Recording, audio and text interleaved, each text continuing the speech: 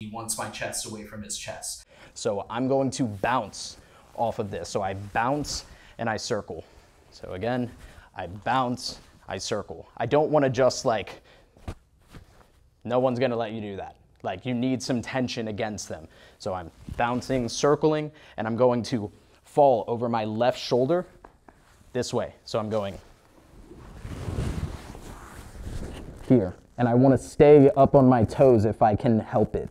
So a lot of the time he's going to come up and I'm going to follow him. So I'm inserting my bottom knee and I'm going to take this hook, put it in first, and then I'm going to chair sit back to the other side. And I don't let go of the KIMURA the entire time. I'm going to loop it around his head and get my second hook.